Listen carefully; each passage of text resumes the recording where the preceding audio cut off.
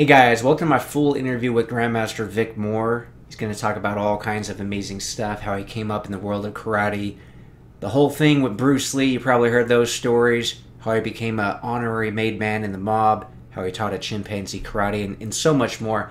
Broken up into chapters. Hope you guys enjoyed. If you do, consider hitting that like button, subscribing to the channel, commenting below. That helps the engagement and be part of the discussion. And then one last thing, I've recently started a Patreon page, which is linked in the description below if you want to help further support the Viking Samurai and all of my efforts creating this channel and this content for you guys. It'd be greatly appreciated. And of course, you will get some exclusive stuff you can only get there. My name is Grandmaster Victor Moore. I became the first black Grand National Champion in the world. It's a real honor to get you on the show, Grandmaster Moore. You're such a historical and important figure in the martial arts community. And I'm really excited to hear your story, as I know the audience would be too. So, starting with your history of how you even got involved with the arts. Oh, yes. Well, as a little young kid, been around 7 years of age, there was gentlemen from the military that was teaching a few of us in the backyard because we didn't have karate schools back then. This is back in 1950, you know. And they were showing us a few moves here and there. And then around 50, 51, there was Yamaguchi. He was visiting here, and he was doing some katas. That's the forms. Mm-hmm. And I was very impressed with it. And after, another couple of years, there was a gentleman in my community that was up on the hill and all. And I saw him doing some of the same moves. And I thought I knew something. So I went up the hill there and said, oh, I know some of this karate stuff. That was Ron Williams was my first teacher there. And he said, oh, you do? I said, yeah, I know some of that stuff. And he had grabbed me by the arm, you know, positioning me, you know, turning around and this and that, looking me over. I said, hey, what are you doing? He said, I'm seeing if you're big enough, strong enough to take some of this karate. I said, yes. I've been doing some of that karate stuff. He shoved me and knocked me down. He thought I was going to be crying. I got up, shaking it off, looking at him, you know. I said, you shoved me down. He said, well, yes, you see, if you're going to learn this karate stuff, you got to always be ready. You never know when a person's going to attack you. I said, oh, he got ready to move me again. And I blocked his arm, almost broke it, you know, hit it as hard as I could. Wow. He said, ouch, oh boy, what are you doing? You're trying to hurt me. I said, well, you should have blocked it. He said, I wasn't ready. I said, see, you got to always be ready. And he started laughing. He said, kid, you might be all right, you know. And he did. He started teaching me. And we were outside in the woods. And he had me hitting trees, jumping up, kicking at trees. He was throwing me around. He was punching and blocking. He was making me tough. I go home with bruises. My mom would say, what's all those bruises on you, boy? That man up there beating on you, you're going to quit that stuff. I said, oh, no, Mom, we're just practicing and we hit each other kind of hard. Boy, you crazy. You let that man beat on you like that with these bruises and all. But every day after school, I would go up the hill, start learning those techniques, stances. Get down lower, blocking. Back in the days, we actually hit each other arms on the block. We're blocking and arms are hitting and we low blocking. And we hitting each other in the gut, you know. And, oh, my God. He was trying to get me to quit, but I wouldn't quit. Mm. So that was my first little beginning. That was back in the 50s. Wow. And I stayed with it every day. every day. So you So were just that training was, with him by yourself, though. He didn't have any other students at that time, did he? oh, well, eventually his brother came in, who was a little younger, more or less my age, and he was our my working partner, So he did have us too, but no, wasn't no school, wasn't a bunch of students and all. And later, in the years, there was Bill Dimitri and Ray Hughes. They came to Cincinnati, and in the back of the judo school was where we practiced at. There was no karate schools available, and we had this judo school that had opened up. And I knew a little judo from previous training, and I had to stop at the door, take my shoes off, and bow because Ryan Williams had done taught us all of that, even though there were no schools, but even to go onto the grounds where we worked at, we had to remove our shoes and bow and do all the formalities. And the judo instructor, he looked at me, and I'm in this all white school. Blacks didn't go uptown Cincinnati. Well, all the students are turning and looking at me. This is weird. He says, come on in, boy. I said, yes, sir. He says, you've done some martial arts, haven't you? I said, yes, sir. He said, I see you took your shoes off and you bowed coming in.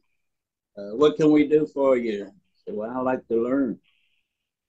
So he let me learn the judo techniques, teaching me in the classes.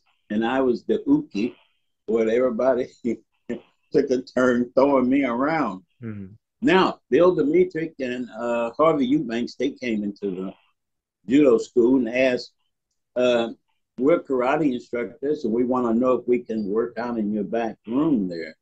And Ray Hughes, the judo instructor, thought about it. He says, well, okay.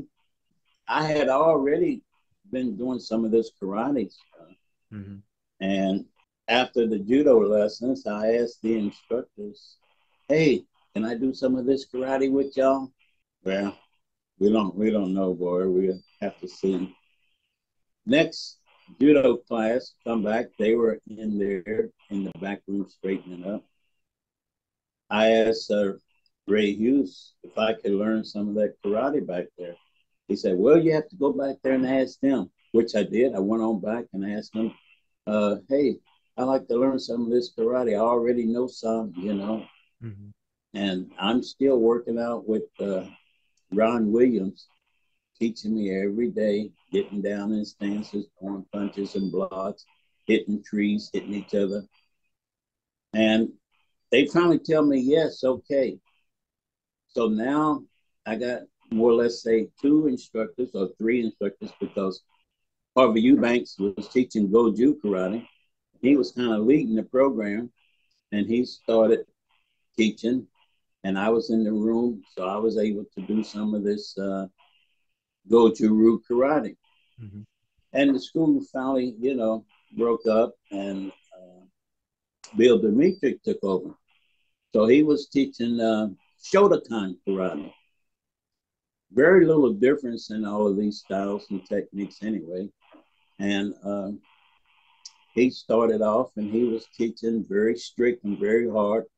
And back in the days, Dave, it seemed as if they wanted to get you to quit. Everything was, just, we're going to beat the stew out of you and we're going to make you quit, boy, I just hung in there. Now the other karate guys that came in, they were taking it as well too. Several of them was quitting. And we're doing fingertip push-up, knuckle push-up, back of the wrist push-up.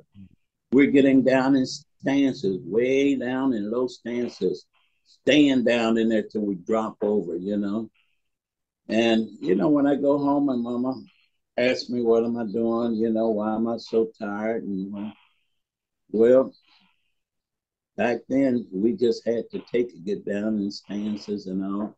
Mm-hmm. Boy, what are you doing?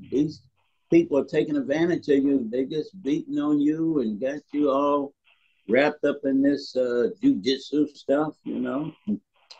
So Bill Dimitri kept working with me, and eventually he went to Japan again.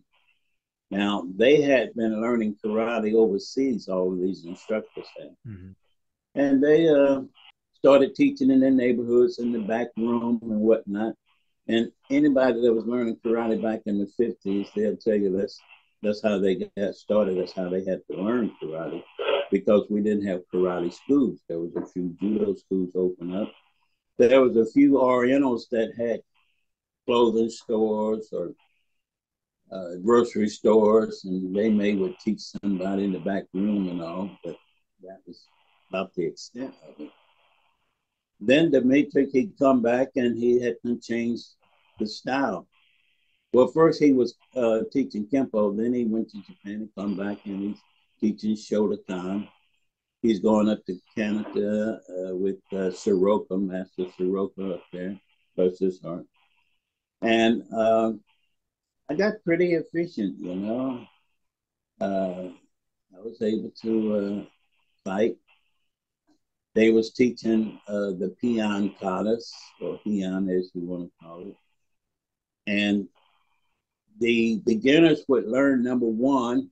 As you got a little more experience, you would learn number two. And then you would move on up to number three. And then you had to be in the brown belt and black belt division to learn number 4 and 5. Mm-hmm. But you practiced that one kata over and over for months and months. And you was proficient with it. But you also had to do the moves of the form against an opponent to show that you actually knew the technique. So we had to block the kicks, and they would try and kick you. It wasn't faking, it wasn't pulling punches. We're going to kick your guts out, as to say. And boy, they throw those kicks at each other, and we had to block it and all. And punching the same way, we had to block. We're going to hit you here. We're going to hit you there. And if you didn't block it, you got knocked down. You got the student knocked out of you. Mm-hmm. So that's the way the training was everywhere. And I had looked around trying to find different karate schools, but throughout Ohio, there was none. And that was the way it was back in the days. So Harvey Eubanks and then Bill Dimitri. Then we had a Chinese fellow that came to the school as an exchange student from the University of Cincinnati Engineering Department. And he asked if he can teach some classes. Bill Dimitri, sensei, well, yes, I guess so. I don't care. What in the world did he say that for? That man would have bamboo sticks. He would be beating us, hitting us over the back, the head, the arms, the gut, the legs. He would make us get down in stances lower than what we had already been doing low. Mm-hmm. And all those competitors out there that know how low Vic Moore used to fight, that's the reason why, because my legs was conditioned, we had to fight low. Well, he was teaching the Xia Yun Fa of karate, which is said to be the first form of karate, Xia Yun Fa, over in the monastery. And he would start teaching us katas, and he had also a 2-man kata.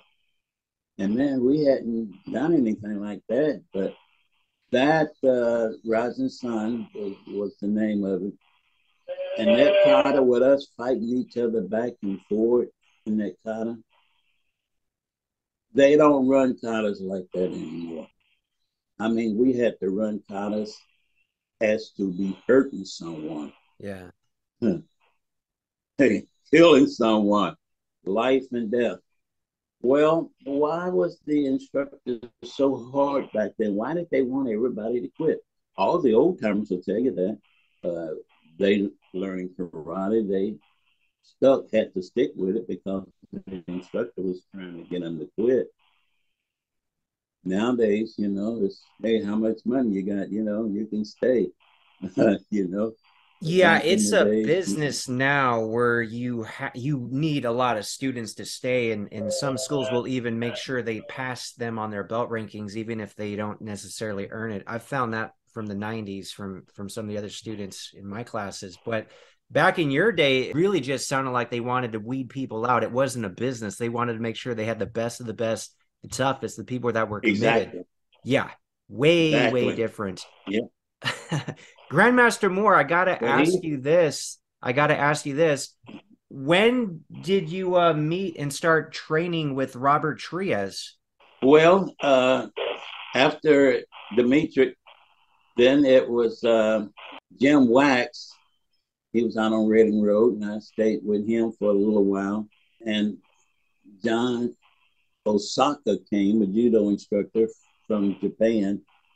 He first came through Detroit, then he went to Chicago, then he came to Cincinnati, thank God. And he was teaching me all kind of judo techniques and throws and canters. And he had never been thrown, and I had him up, almost had him thrown. That man did a counter, and ever since that day, I've been seeing stars up in the roof. So after I had worked with him, he learned from the Yamashita brothers and all. Then I went to college, and there was a gentleman, Barry Yasudo. He was teaching Shotokan. Mhm. He was in the Japanese Karate Association, and I wanted to join. And he said Americans can't join the Japanese Karate Association. Well, being black and so much prejudice, I took it as well. Black people can't join. And after I left college, then I went to Chicago to the World Championship. But up until this time, we have had little inter-school competition, fighting each other at schools and all, and I was pretty good at it. So I had went to Canada and did very, very well. And in 63 in Chicago was the first world championship. Algene Carrilla from Cleveland, Ohio, he won that first tournament, and I had to fight him. So he took me, and I ended up around fourth place. Okay. And there was a gentleman by the name of Count Dante, and Count Dante, John Kehan was his name. He told Master Trias, who was at the tournament, giving the tournament, he said, hey, this boy's pretty good. Why don't you let him join your association since you don't have any minorities in it? And Master Trias thought about it and said, well, why don't you fight him? Now, John Kehan, he was rough. He was tough. I mean, he was laying people out. Nobody wanted to fight him. He just couldn't get matches. John Kehan said, well, yeah, okay. And we went at it, and we went on it heavy and hard. I couldn't take him, and he couldn't take me. Master Trias said, whoa, this boy is good. John Kehan said, let him in your association. You'll have a minority in there, and a good one. He said, okay, yeah. But let me see all your stances. Let me see your blocks, your punches. Yeah. He come up and hit me and punch me, boom, there, this boy is good. So he took me in the USKA. This is back in 1963. He asked me, said, oh, why are you only a black belt? After all these years and all the training and your katas and your techniques and all. I said, well, there's no organization that'll let me in. When I was in college, I tried to get in with the Japanese Karate Association, but they wouldn't let me. So he says, well, let me finish testing you here and stuff. So he promoted me to second degree black belt. And that was historical to me. Wow, now. He said, but you have to come to Phoenix, Arizona. You have to meet me at all the karate tournaments, and you got to keep moving up in rank. We got to keep testing you, and it's going to be hard. And it was hard. Some of the training that I had to do, I had to hit at snowflakes in the snow barefooted. Oh I wow. had to hit at raindrops out in the rain. I had to see a raindrop and I had to hit it before it hit. You go outside and you hit the raindrops that's coming down, and you see a raindrop, bing! Inside, punching for the mirror, sideways, trying to punch so fast that it became a blur. Training every day like that. And then had to go to Phoenix, Arizona and train. Then had to go to every tournament, every weekend, somewhere. And most of the training was in the hotel rooms, no. So that was extremely, extremely hard. And Master Robert E. Trias was just as hard, just as hard. And I started competing. In 64, I came back. I still couldn't take it, the victory. Us karate people, we were so rowdy in 63 and 64. They didn't want us to come back to Chicago. We couldn't rent a room at any hotel because we would be in fights, breaking the tables, knocking each other over. Who's the toughest? East Coast, West Coast, Midwest, boom. All these champions. Nowadays, champions was there, trying to make a name for themselves by being so tough. And I was right there with them. So Robert A. Trias, he couldn't book a tournament in Chicago. Chicago didn't want any karate people there. No, y'all can't come back here. No, you can't be there. They have the police and everybody else, running us as to say out of town. So Robert A. Trias, he changed the name from the World Karate Association to the World Grand National Tournament in Miami, Florida. John Pachivas was down there. He hosted it. So we had to go to Florida in 65. Mm-hmm.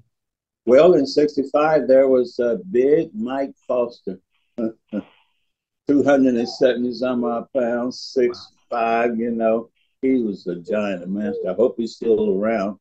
Hello, Mike Foster, if you're still there. And he would grab guys, pick them up, hit them, and throw them down. I mean, he'd get down on the low, keep it out, he had the strength just to grab a guy and pick him up off and hit him, boom. Well, I was pretty good. I would go up into a catch stance, come up with a good cover, and you can't get in, you couldn't break that cover. But he'd throw a kick, and he kicked my arm so hard, it knocked me out of the ring and into the bleachers. We didn't have rings at that time, Man, I shook it off. I said, oh. I went back in there, and I had to whoop. I put a whooping on him.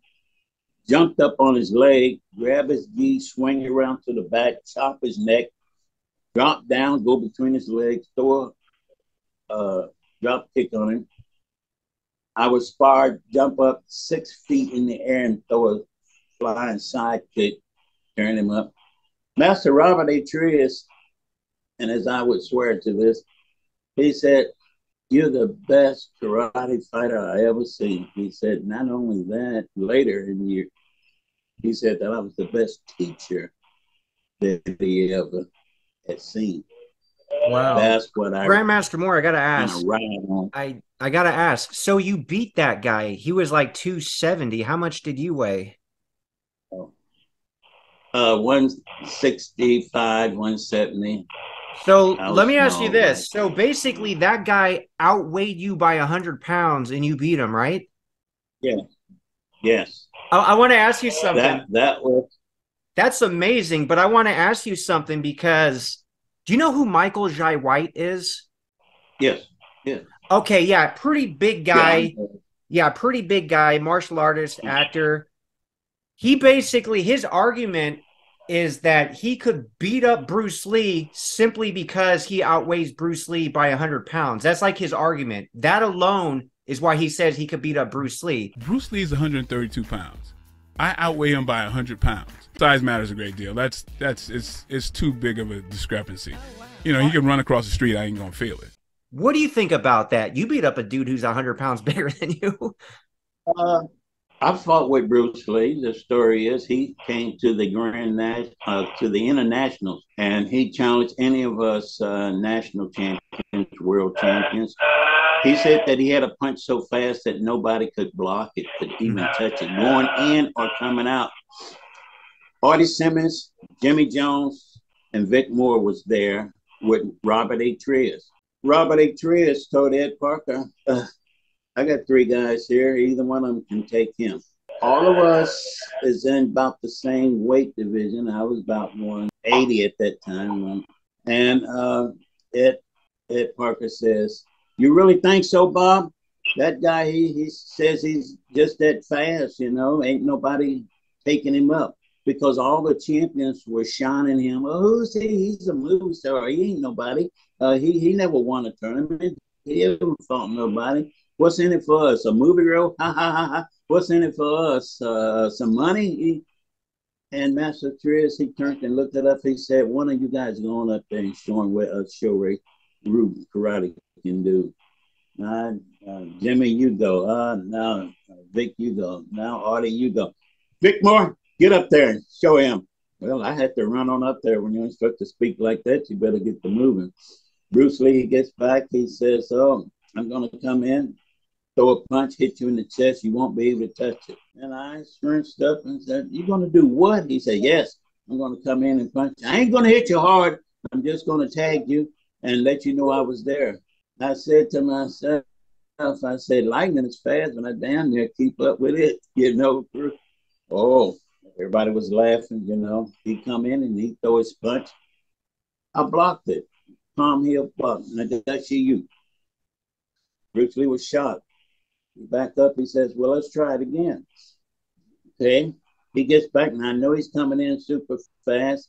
I see his face expression. I know he's coming in. His ear, eyes. I know he's coming on the right side. He come in and speedy punch. I blocked it. Bam! Man, he backed up. He was shocked. He was stunned. He didn't know what to think. He reached out and tapped me on my right arm. He said, boy, you're fast. You're the fastest American I ever seen. He said, let's try just one more time, you know. So we get back, and the crowd was hooping and hollering and stumping their feet. Steve Sanders Muhammad, he admit that he was one of them stumping his feet and hollering. And I just glanced off up into the bleachers, you know, and Bruce Lee threw a backhand strike, never coming close. And as you look at the video, you see he's 2.5 feet away. But he's throwing this strike, and the cameraman, whoever he was, we got a good idea who he was. He starts showing it over and over, this one strike over and over. And that's what you see on the internet when you see Bruce Lee versus Vic Moore over and over. But how you know it's the same strike over and over, his left hand comes to his left side and it's crooked back like a baseball player would be trying to catch a ball. And he's up on his left toe. There's no way you can go over and over throwing blows and come back in the exact same position. His head stopped at the same position every time. My finger is pointing. I asked him, I say, why are you striking at the head when you're supposed to be punching at the chest, you know? I said, you're just trying to sneak something in, you know, I done blocked it. So you'll see my finger in the exact same spot. And you took a marker pen and put a dot there, his head, my head. Everything is in the exact same spot over and over. But when he was throwing his punches at me, there was a guy in a white shirt that was walking up the bleachers. That's how you know it's motion in the background. Then when Bruce Lee threw his second punch, the guy in the white shirt that was walking up the bleachers had crossed over to his seat. That's when he threw. Now, with these backhand strikes, there's no more movement. No flash bulbs going off, nobody crossing their leg, nobody's making any movement. It was the same blow over and over, 2.5 feet away, but they try to make it look like he's throwing all these punches. Well, Yes, I beat Bruce Lee because I threw my punches at him before he walked away. I said, wait a minute, Bruce, let me show you how it's done. I threw my punches at him. Boom. He missed. Boom. I said, we'll go again. I came back. I threw my punches at him, but this time I hit him a little harder, knocked him back.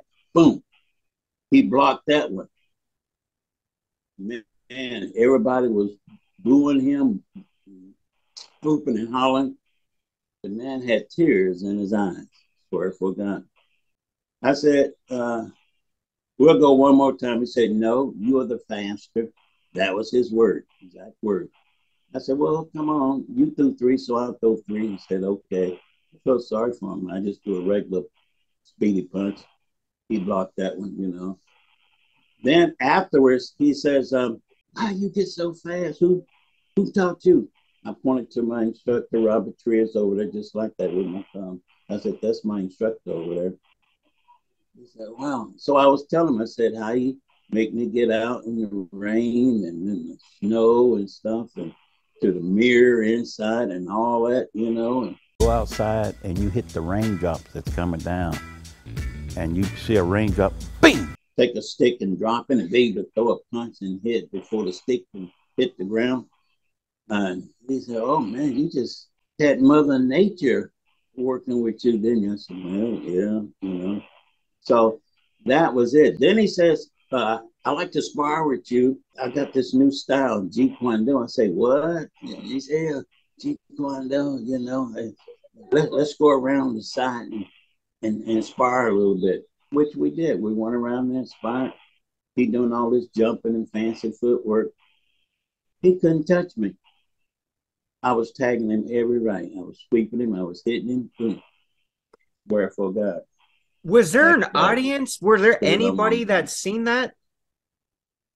There was a few people there. There was had to be 3 or 4 cameramans that was there, so I know somebody got it. And there was only 2 or 3 other people because he didn't want to do it out in public. He wanted to do it in private. Because when I was throwing my punches at him, he missed. Now, just get back to your question. Mhm. Just because he makes movies does not make him really that fast for real. I'm not the only one that could have beaten Bruce Lee and did, you know, yes. But there's all of the national champions that I have fought that I knew could have beaten Bruce Lee. Steve Cernas, for one, I know. I watched him. I worked with him, you know, in his training. And Bruce Lee told him he was the fastest American he had seen at that time, you know, boom. I could name just about every national champion out there that I fought that could have beat Bruce Lee. People question me, oh, you think Vic Moore beat Bruce Lee? With a little bit of history behind Vic Moore. In 1965, beating Big Mike Foster, I became the first grand national champion in the world. In the United States, that made me the first African-American black in the United States. There was no other black before then, 63, winning any championships. No. In 1966, I defeated the all Hawaiian champion that came here in a world championship. Master Robert Trias would even pay other people to come from other countries to make sure that we have a group from other countries. Mhm. I defeated him. In 1967, I defeated the all Korean champion at June Reed's national tournament. They had a delegation of 16 people their government had sent over here, and they thought he was going to win. And he's over there doing full splits, putting his foot up over his head and all. Oh, Vic Moore, you see who you going to have to fight?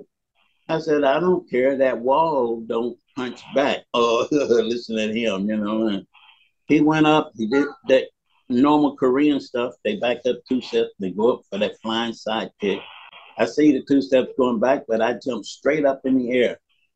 And I did a side kick inside of his side kick and knocked him out of the ring. They hated my guts, you know. They just, you know, they was gonna attack us. Junior said, "Should I call the police?" You know, I said, "No." My students was there. We carried samurai swords, machetes, knives, bow sticks.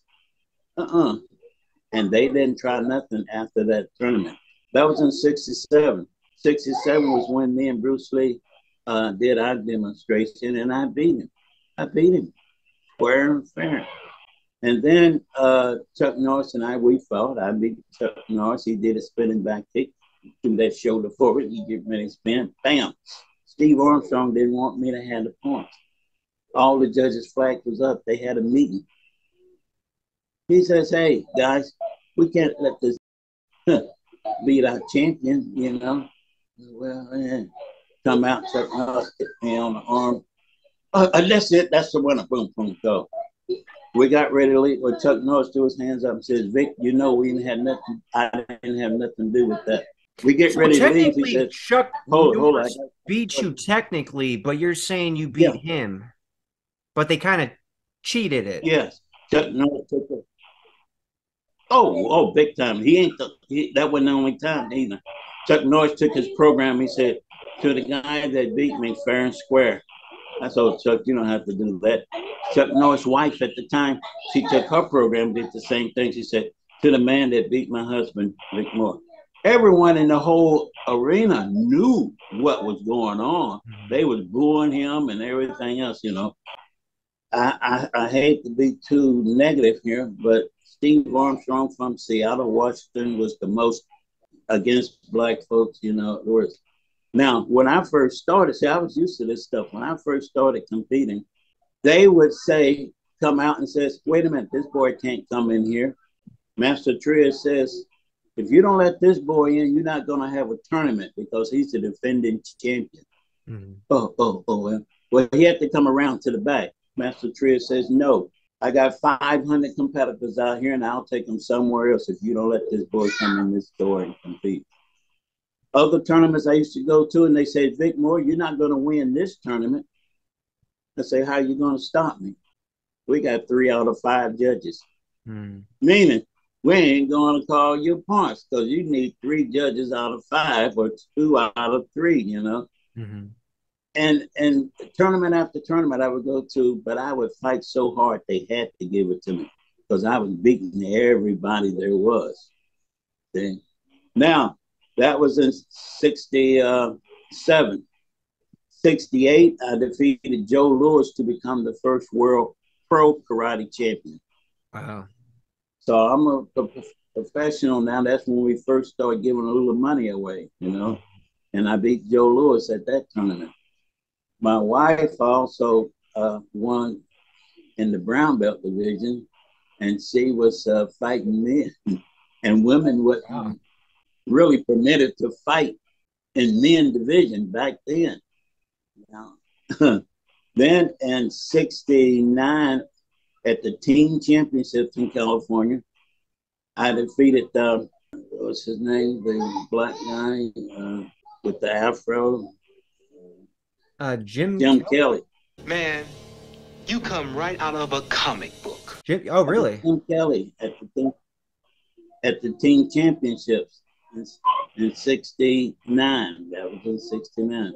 I also defeated my idol, Mike Stone. Oh, wow. Mike Stone had 91 straight victory, never took a second place. You know, hats off. Hey, Mike, how you doing, buddy? You know, Mike Stone, my idol, and I beat him. And we had been going back and forth, back and forth. I'm a drop kicker. Mike Stone's a drop kicker. Jim Harris was a drop kicker. What do you mean a drop kicker? Was a drop kicker. Oh, you drop down and you kick up, not, you know, jumping up like these wrestlers doing kick, but kicking the guy, dropping down. We were able to kick to the groin and the gut, you know, boom, from the floor, dropping up and boom. Well, us four, we was the top drop kickers, and Mike Stone and I, we're fighting, and I said, I gotta take him out. I dropped down, did a drop kick. He blocked it. Boom. He looked down at me and smiled. I looked up. Man, he dropped it. We fight a little more. So Mike Stone decided he's gonna do his drop kick. He dropped down the drop kick on me, and you don't get away much from a drop kick, you know. And I blocked his. I looked down at him, smiled. He looked at me and smiled. And then we went on. Mike Stone, as he'll tell you to this day, he would hook your leg to sweep you and throw a red hand and take you out, you know, right between the eyes. The ambulance used to be at the door to take us to the hospital, you know, from time to time. Well, that's how he used to beat the stew out of everybody. He would throw that red hand and that sweep, boom. Well, he hooked my leg. I said, oh, Lord, I'm in his trap. His arm was coming. I dropped on his arm. I threw my red hand at him and swept him, countered it, thanks to John Osaka, who had taught me how to counter any throw and sweep. He went airborne. He went about 2 or 3 feet in the air spinning, and he came down on his shoulder and head and dislocated his shoulder. Ooh. And he was out. And I kind of felt bad that I had to be that rough on him, you know, boom. But we went in the dressing room, and he was, you know, trying to work his shoulder. And he said, I'm going to have to possibly go to the hospital. You know, my shoulder's way out of whack. I said, well, are we going to finish? He says, no. I said, well, I can fight with one arm. He said, no, Vic, you were the better. You know, man, that's a great honor. When Master Trias told me I was the best fighter he's seen and the best teacher, sticks with me forever. When Mike Stone told me that I was the better, sticks right in my heart. Now, Bruce Lee, you know, he never beat anybody. He never fought anybody. People question me about beating Bruce Lee. Why don't they question me about beating Big Mike of Foster to become the first world grand national champion? Why don't they question me about beating Mike Stone? Mike Stone had 91 straight victories, never took the second or third place. Mike Stone beat everybody. Why don't they question me about him? Joe Louis was a great fighter. Mm-hmm. Never, no question. 1970, I beat Bill Wallace at the World Championship. You know, wow. Boom. I hit him with a rich hand and then a shooto and all. I beat every national champion that was fighting out there that I fought, you know. People want to question Vic Moore beating Bruce Lee. Mm-hmm. I told you the story about Bruce Lee and all these guys. Any of the national champions could have beat Bruce Lee. Chuck Norris could have beaten Bruce Lee. And there's no question about it. Chuck Norris could have beat the stew out of Bruce Lee in a real fight. Now, a lot of people say, oh, Chuck Norris, Chuck Norris never did full contact. Now, Joe Louis and I, we started full contact karate. A lot of people don't know that. That's back in 1969, back in there on the Merv Griffin national TV show. Most people were scared to fight Joe Louis. They didn't want to fight Joe Louis because he was so tough and so strong. Well, he was stronger than me, bigger than me, but I was so tough and I had beaten him. He would always want to get me to demonstrate, you know, and we demonstrated full contact karate. And we were going at it. So, and we had agreed we ain't going to try and kill each other. Okay, Vic, don't try and kill me. Okay, Joe, don't try and kill me. And we was fighting so hard that the producer came out and stopped the session. He said, you guys are going to kill each other, you know. But we were only demonstrating what full contact karate is going to look like. Mm-hmm. Making way for MMA, really. And we did the first full contact karate tournament out in California. Joe Louis and Greg Burns fought, Vic Moore and Jim Harrison fought, and that's another Steve Armstrong refereeing. Won't even go into that. I'm selling pictures, and I can show people refereeing that the Ku Klux Klans on their leg of their knees and stuff. You know, and like I said, I used to go to tournaments. They said, he can't come in here. You're not going to win. Go home. I would be in tournaments sometimes that they would be riding outside, tearing up white people cars and breaking windows and cutting tires, and I'm in there fighting, and I expect to be winning. That Yeah, was that's hard. Yeah, crazy. So Grandmaster Moore, you're saying you really won that Jim Harrison fight then, right? Even though technically on record oh yeah, he's oh yeah. See, okay. what it was, it's supposed to be if anybody get knocked down 3 times, they were going to call it. Mm-hmm. I had knocked Jim down 3 times. They didn't call it. Mm-hmm. It had said if anybody get cut severely, it's going to be called over. Jim Harrison had 7 cuts all over his face. They had to stop the match several times to patch him up with butterfly stitches. Well, we were fighting, and I caught an elbow right in between the eyes when he was swinging, and it floored me. I went down. But with my stupid self, I jumped up too fast. Anybody tell you if you get shook up and you jump up too fast, blood rush to your head and you're going to stagger. And that's what happened. And Steve Armstrong, that's it. That's the fan. I ran up there So to they him. No, call hey, what okay. you talking about? Oh, no. That's it. That's I said, I'm all right. And, no. Steve Armstrong 3 and 4 times did that in my matches. But yes, Chuck Norris would have beaten Bruce Lee. Steve Armstrong would have beaten Bruce Lee. Mike Stone would have beaten Bruce Lee. Chuck Norris definitely would have beaten him. And how many more? I mean, I've Well, the fought these guys. question Now, going y'all back, had Grandmaster Moore, the question, what about Michael Jai White? Michael John White, yeah, just to watch him and see some of his moves and stuff. I don't go for all this movie fighting stuff. See, I've been in 7 movies myself. I know you ain't hitting each other for real and all that stuff. But I would have to put my odds on Michael J because of his build, his strength, his size. But not Even though only you beat because a up the small Forster man can guy who beat was a a lot big bigger than man. you. Yeah, yeah. Oh, dynamite. Now, all of these national champions and stuff out there, they would have beaten Bruce Lee. It's no question. Now, I would say you guys have to guess that. Well, I think, I put my money on me. I more or less know that when you have fought both people for real and you know the difference, in their speed and their strength, and I have a more assurance of who would beat who. Mm-hmm. I don't have to guess as much as you guys do. Y'all don't know if Bruce Lee would have beat him or him or him unless you both have brought, to light both of them. Have you fought both of them? If you ever fought both of them, you really don't know. Mm-hmm. Michael J. White, muscular, built.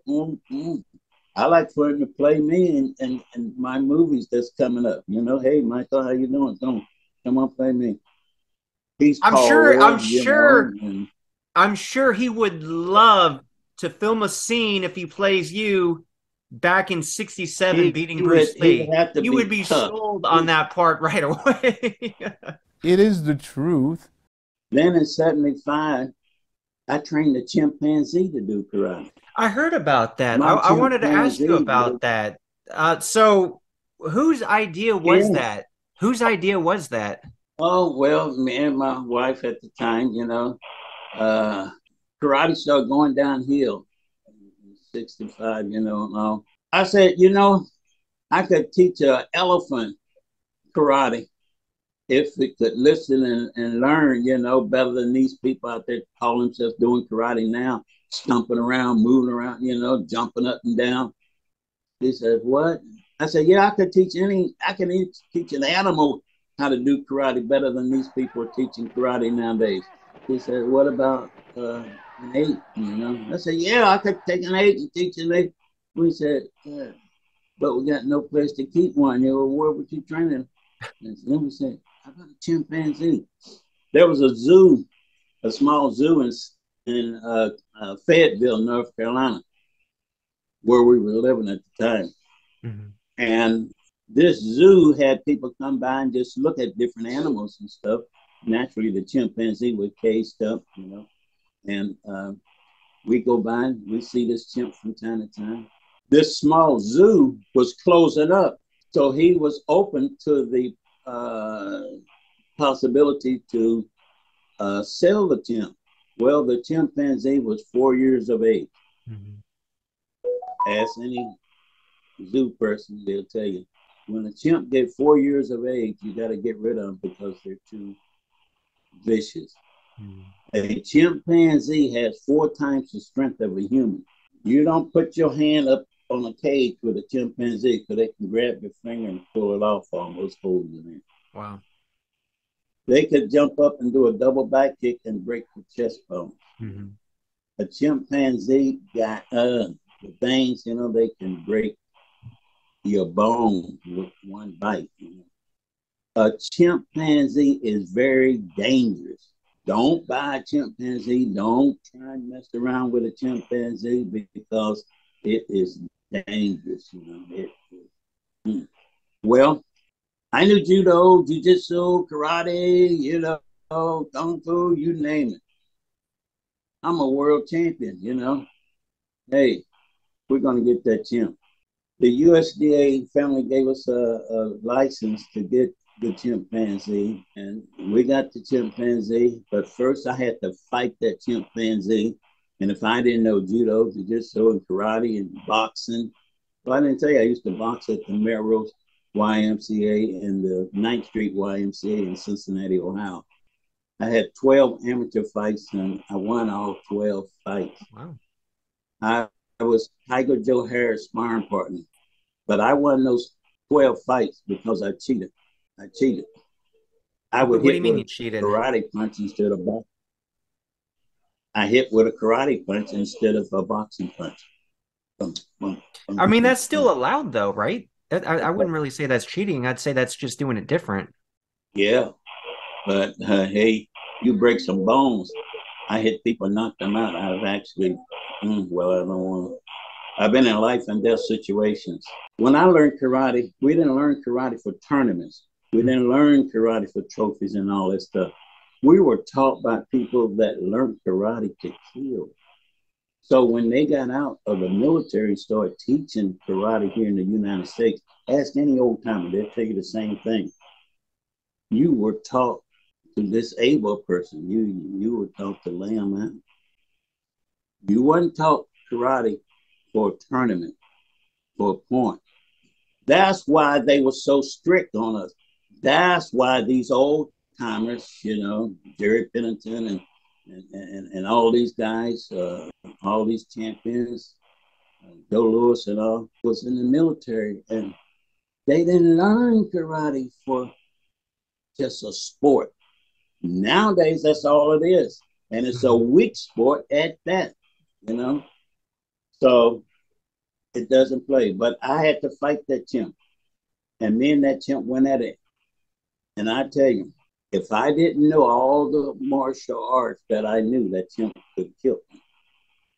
I had a stick about that long of a broomstick like they use in schools and restaurants, you know, the big handle of a broom, and had it cut off, and it was like a club, you know. And I could hit that chimp, beat that chimp, and it didn't do nothing, just shake it off. I hit that chimp so hard. Now, I used to break 8 inches of concrete with the side of my hand. I used to demonstrate that in New York back in the olden days, you know, at some of the first tournaments. I used to break 8 inches of concrete with the side of my hand. I break 3 inches of concrete with my knuckles, and I could hit anything and break it. Now, I lost 2 jobs, construction jobs, because I would be breaking up all the concrete blocks and the bricks. I'd take a house brick, set it down, boom, break it. The supervisor come by. Why is all these bricks broken up? Everybody turned, pointing at me.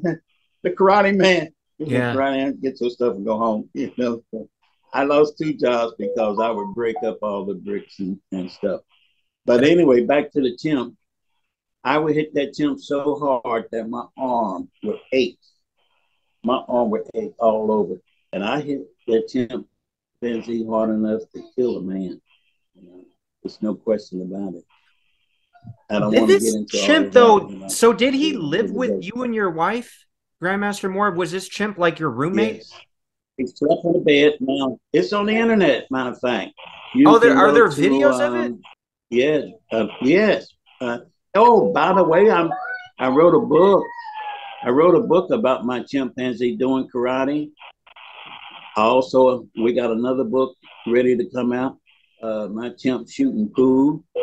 My chimp going dancing and stuff. All that. My chimp lived in a I gotta total ask human you. I environment. gotta ask you. How long? So you were beating the chimp, but how long did it take you to actually teach him karate? About 6 months. About six About months. 6 months. Yeah, because the chimpanzee know he can beat you. The chimpanzee know he don't have to listen to you, you know, but the chimp had to respect me. He started respecting me little by little by little because he seen that I was just as tough as he was. Now, I fought chimpanzees. Mm-hmm. Master Robert Trias had me riding the wild horses. I had as part of my training, he had some friends out in Arizona that had a ranch that they broke horses in. He says, Victor, you got to go some more training. I say, more training? What? You know, I'm thinking I'm going to be punching some bag or sparring with somebody. And we going to this horse ranch, you know, we looking there, you know, all these horses and bulls. And I'm wondering, why are we out there? Man, they breaking horses and getting thrown all over the place, stepped on. Vic, I want you to get in there and break this horse. I never been on a horse in my life. Huh? What you talking about, Sensei? Vic, you're going to get out there and break that horse in. Oh, so I got up on it and it's going all. And you ever been on a horse? I say, no, sir, I've never been on a horse. So you don't know what to do. No, sir, I don't know. Squeeze your knees in. That's against our karate. We force our knees out. Turn your feet out. Fair. In karate, we turn our feet in. Lean back, stay back. In karate, we keep our back straight. They tell me all this stuff that is against my karate. About like when I took ballet also, you know, Oh, you did? and we had to turn our feet out, we had to do this, you know, and all. And I wasn't very good at it, but I was good enough for in a play called The King and I, and also Nutcracker Suite. And I did pretty fair. I was a catcher, you know, but wasn't my thing. But it helped me in karate, you know, Oh yeah, especially running just like time. Jean-Claude Van Damme, it helped. So when I was out there and I had to get on this horse, and they opened the gate and I'm doing all this they told me to do, and I'm kind of hanging on there, you know. Then the horse ran over to the fence and he stopped to try and throw me over, and I know it. And I leaned way back, you know, almost. Then the horse, he threw me off. Master Trias says, Vic, you got to get up on that horse and you got to break that horse. Now, you just get up there and pretend that's Joe Louis and y'all fighting, and you got to win this match. So he knew how to get me going, saying, that horse is like Joe Louis, you know. Well, I went back, got up on the horse, you know. They say, you ready? Yes. Boom, go. I rode that horse and I broke that horse. Well, the next day I had to go back out there and they had this white horse that had only been ridden once. And I'm thinking I'm a horse breaker now, you know. I'm thinking I'm good. And I went on that horse. He runs to the fence and he stopped. I don't fall. I lay all the way back on him.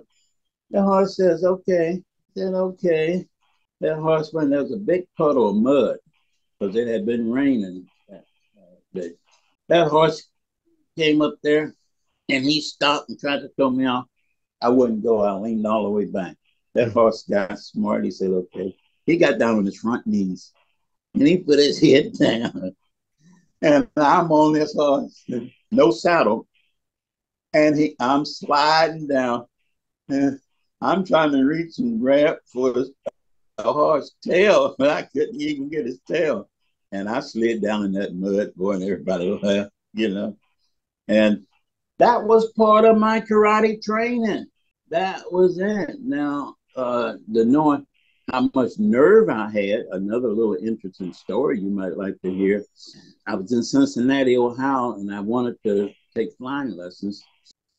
And, you know, people say, oh, karate man, huh? What kind of nerve you got, you know, and all. So, and I was still young, you know, stupid, you know. And I get in the airplane the first time, very first time, in a Cessna 150. And we're doing flying, breaking the wind. See, when the wind blow, you break into it, you know, and whatnot. Oh, you pretty good, you know. Mm-hmm. I'm handling this. He says, so you never had any flying? I said, no. And we was on what is called a tricycle. A tricycle's got that little small wheel on the back. It's not like the regular planes this day and time, you know, a level. It's more 45-degree angle, you know, and you got to hold back on it to keep that back wheel on the ground. I did okay with that. Next flying lesson, he got this special plane we're going to go up in. We're doing what is called flare outs. We fly, and then all of a sudden he cuts that engine off. Engine off, the plane is dropping, going down. I'm looking at him, he's looking at me. He says, what are we going to do? So I don't know. He said, now, when your plane does this, push in on the rudder and you pick up speed. I say, but you're heading to the ground. He said, yeah. We push, we pick up speed, and I get airspeed, then it levels off. He said, hey, you pretty good, guy. He said, most people get nervous and start screaming and hollering.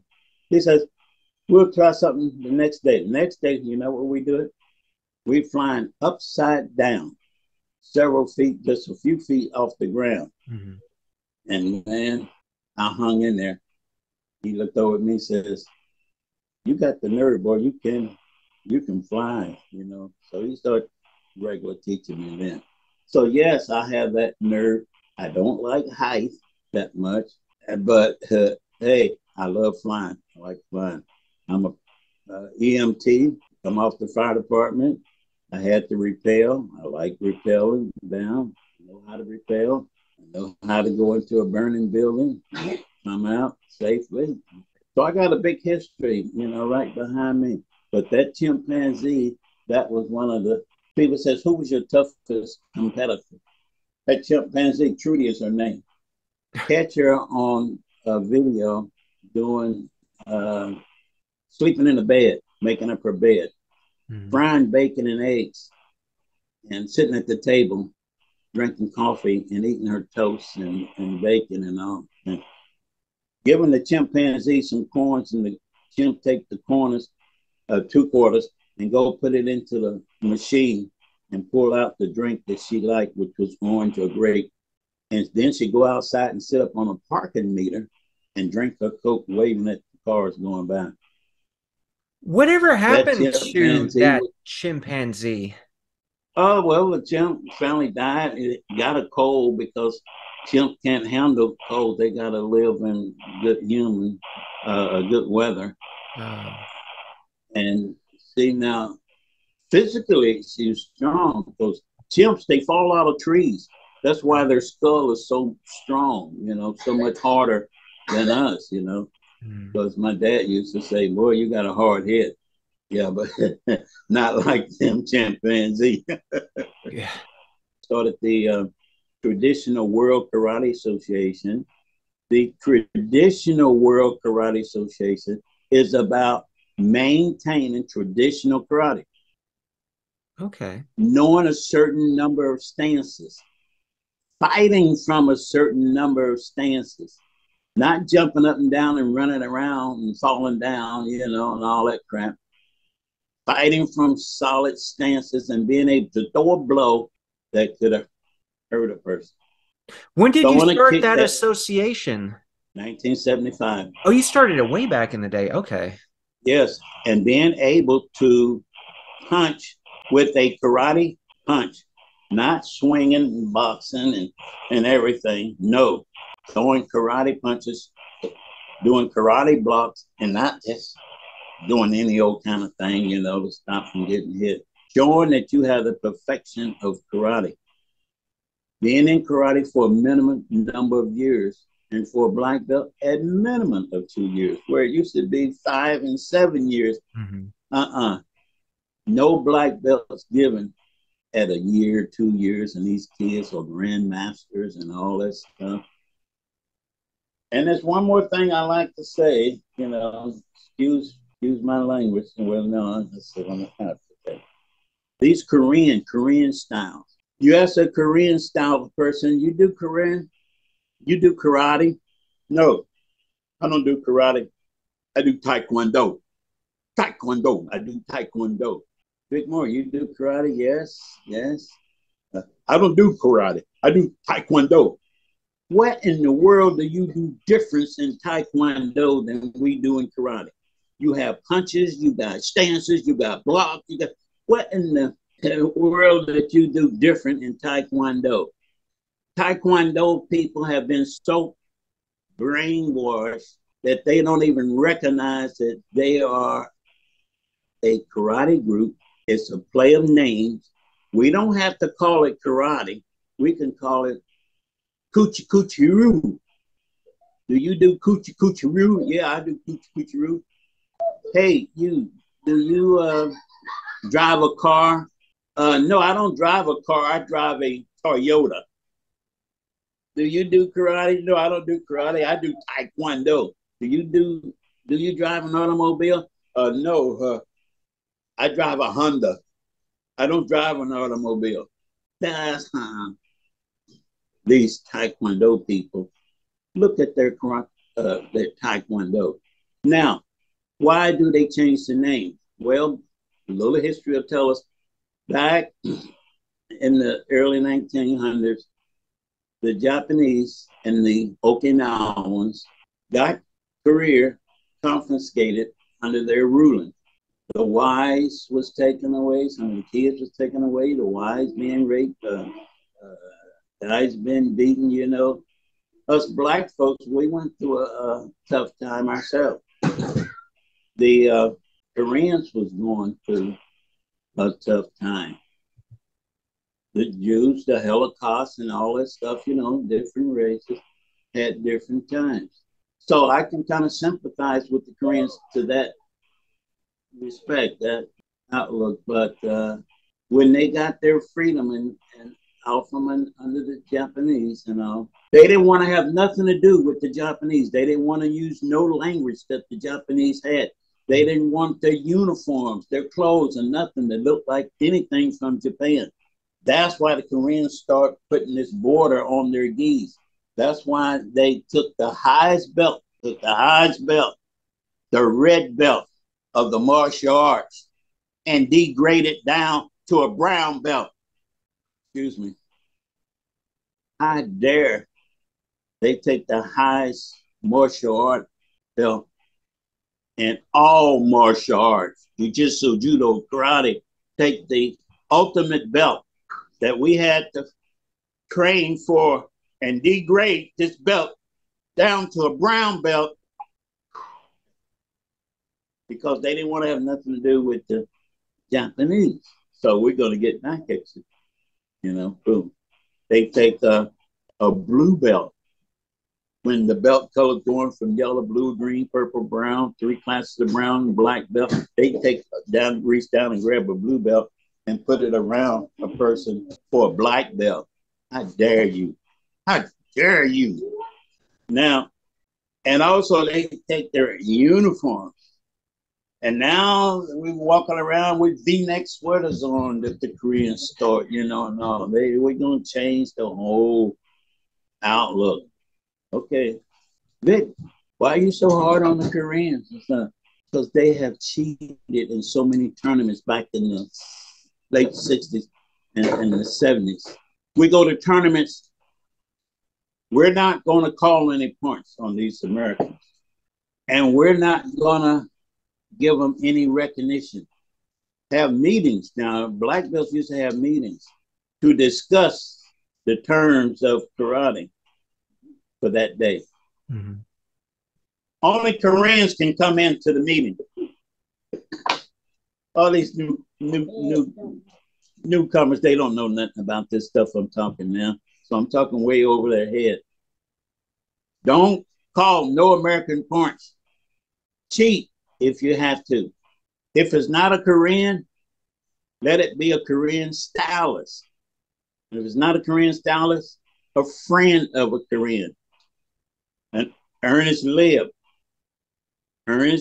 bless his heart. I hope he's still around, but I think he was in a plane crash.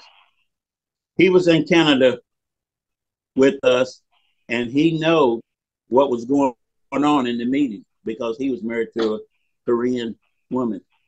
So when I was first coming up competing, going to Canada, and these Koreans there, and they're having their meetings, and they know what they're going to be saying and doing, Ernest Libb would go in because you had to be a Korean to go in, or another RN.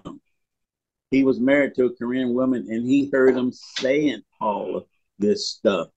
And when these Koreans came here and getting off the boat as white belts and brown belts or whatever, and promoting themselves to a 5th-degree black belt or a 4th-degree black belt, because back in the days, the 5th degree was the most highest belt that we had. We didn't have all these 6th, 7th, 8th, and 9th and 10th grade like we got nowadays. Nowadays, everybody's a master. Who's the master? Show us who's the master. Show us who's the master. Young kids is a grandmaster, 12 and 13 years old. Guys been in karate for 10 or 20 years. Everybody's a grandmaster. Everybody's a world champion. Everybody's a grand national champion for 5, 10, 20 years. Who in the world did they fight?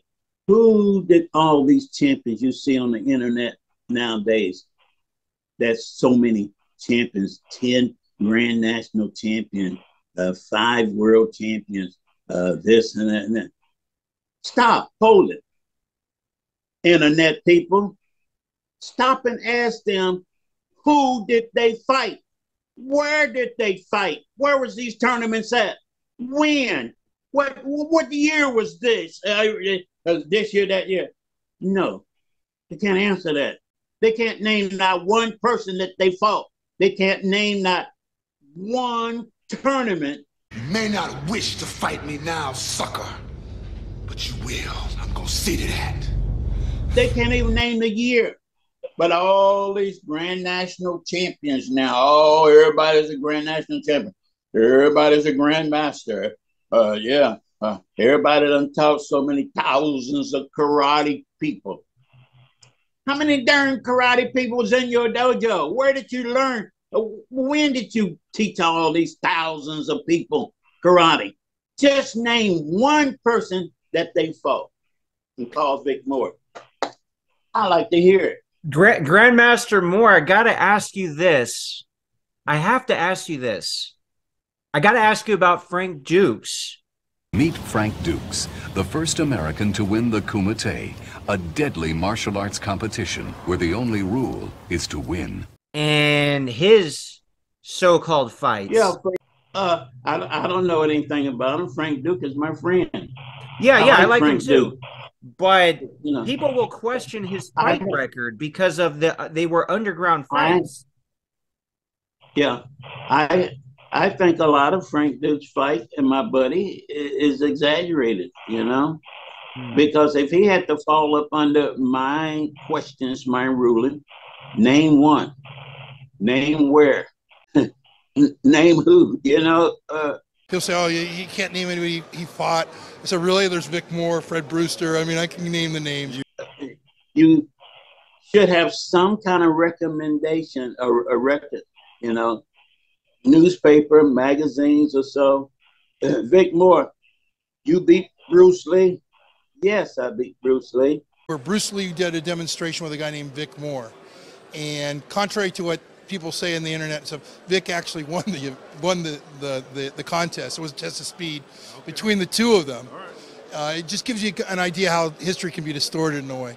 And maybe that's one of the reasons I've had problems in the past, because I do know the truth and everyone wants to keep me quiet, you know.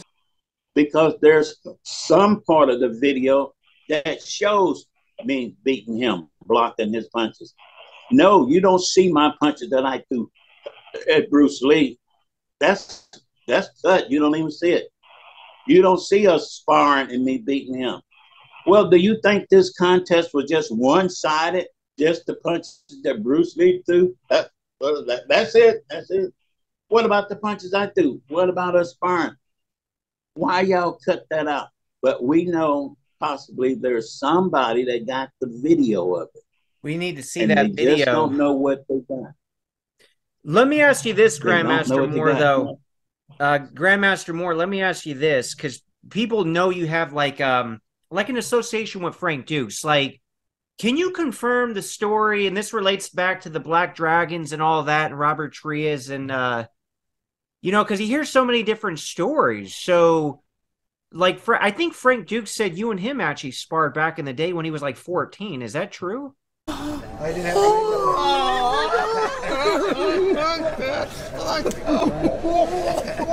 You still got it. Oh man, I miss it.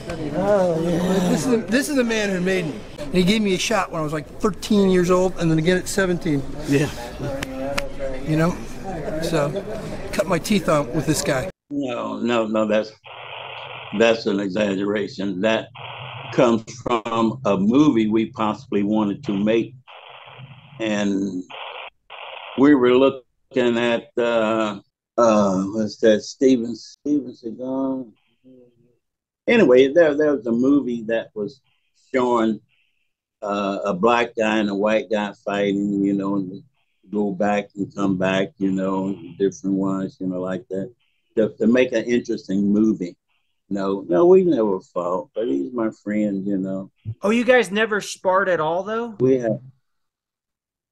No. Okay. Frank Dukes happened to be one of those young guys that I took a liking to after getting a little spanking there. And next year he comes back with improvement. And I like that. Well, how'd you meet him? Did you meet him through like the Black Dragon Society then? I was at a Hall of Fame type thing, and we sat and we ate together and whatnot, and we had good conversations, and we talked about some ventures and whatnot, and I've shown him some techniques and whatnot. Basically, that's the extent of it, I don't want to down him, but where and when these fights, I don't know. I wasn't there.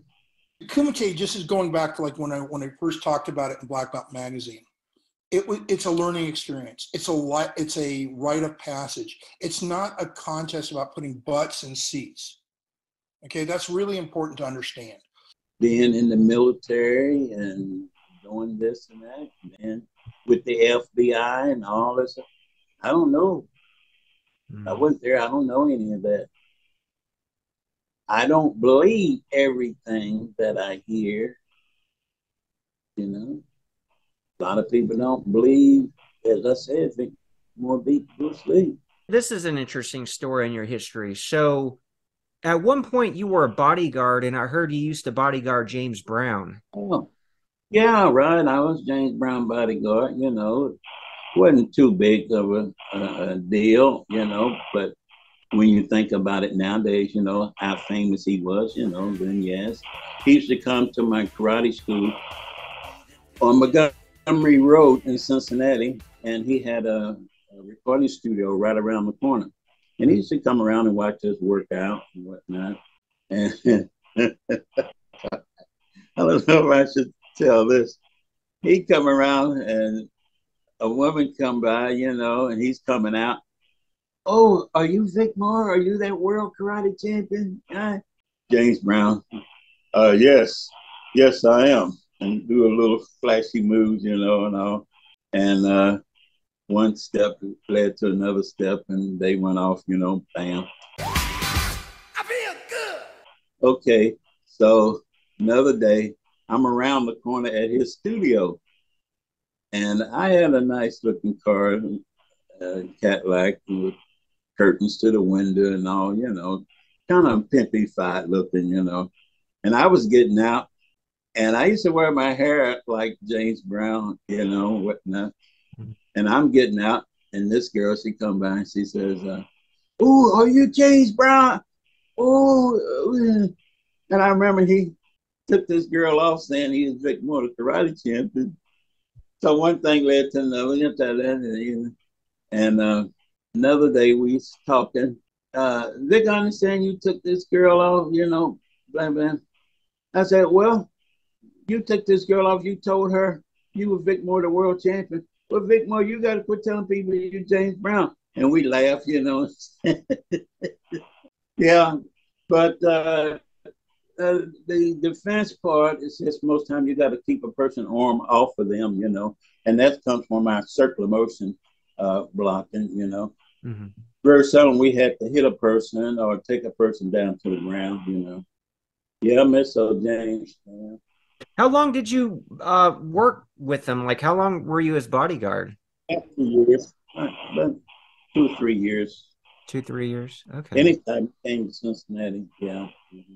And I'll say this about Cincinnati. Cincinnati has had some of the top singers from Cincinnati, Isley Brothers and people like that, and boxers, some of the top boxers, Ezra Charles and whatnot. They even got a statue of him up. Cincinnati has had so much talent that it's unbelievable, and it should be on the historical book, if not. And in my movie, we're going to be doing some scenes from Cincinnati. This movie, though, this is basically a biopic. This is like a movie based on your life, right? Oh, my whole life, I tell you. How when I was 7 years old going on a hike and the traffic got real slow, stop and go. And the front part of the bus of the Cub Scouts looked over and there was an activity going on. And then when they hollered out, "Oh my God," you know, then the next row looked over and said, "Holy shit," you know. And by that time, the Scoutmaster got up where he can see, and he looked over. "Holy shit," even louder. The Ku Klux Klan was hanging 2 black guys, you know, and then they heard him and started running, chasing a bus, trying to get into our bus. The Scoutmaster had to tell the bus driver to speed up, get us the hell out of here, you know. Boom. And I'm seeing this at 7 years of age, you know. Then we get back to the karate workout session a day or 2 later, and I'm throwing everybody extra hard and throwing punches all hard. One of the guys looked up and says, "What's wrong with Vicky? Vicky trying to hurt us. He's throwing us so hard and punching us, hitting us so hard." And I said, "Well, I saw something the other day. I want to make sure it don't never happen to me." Mm-hmm. Bam, bam, start hitting them even harder, you know, taking them on. And after graduation in high school, one of my students was a painter. He painted water tires, and we going down the road. And we getting hungry. And I said, "At the next restaurant, let's stop and eat." "Yeah, yeah, man, I'm hungry too." Next restaurant we come up on, there's a big 8-foot burning cross outside. "Well, you know, we're not going to eat here." I say, "Yes, we're karate guys, right?" Mm-hmm. "Yeah, but they may have guns, you know." So he turned around, went on back. We get ready to go into this restaurant, which is sort of like a Cracker Barrel looking place with the wood plank and everything. The waitress come out, maitre d' lady, she comes out. "Yes, may I help you?" "Yeah, we're coming to eat." "Do you know where you at?" "Yes, we're in Dent, Kentucky." No, no, no, no. Do you know where you at here? Yes, we're at a restaurant. We want to go in and eat. Oh, I'm sorry, you can't go in. I had to get permission. She tipped down, went around to the back to look, and I kind of tipped behind her, and I peeping around the corner, and she's asking the owner, probably saying, "Is there this out there wanting to come in?" And all these Klansmen was back there, evidently. You know, there's some of them making the noose, some of them building the crosses and whatnot. You know, he shake his head, he come back around. I tipped back over with my friend who was white, you know, with me.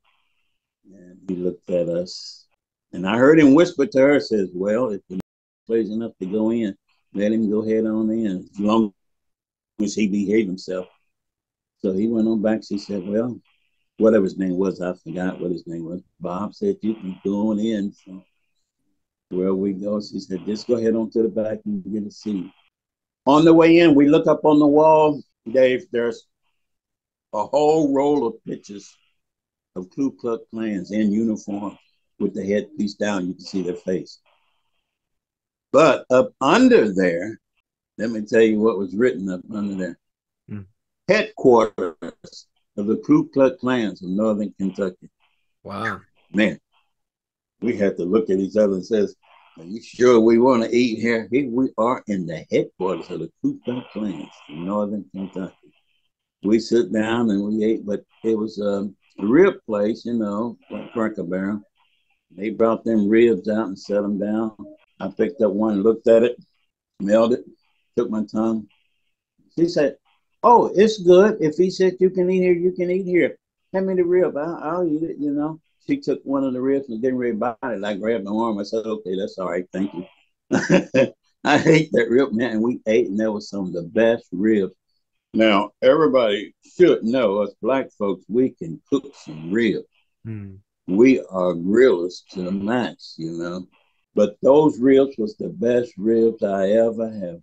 Wow. Hey, I was telling that to one of my brothers, you know, and he says, you know why those ribs were so good? I said, I don't know. I guess they were smoked or the way they cooked them on the outside or the stuff. He says, no, the reason those ribs were so good, y'all was eating black folks.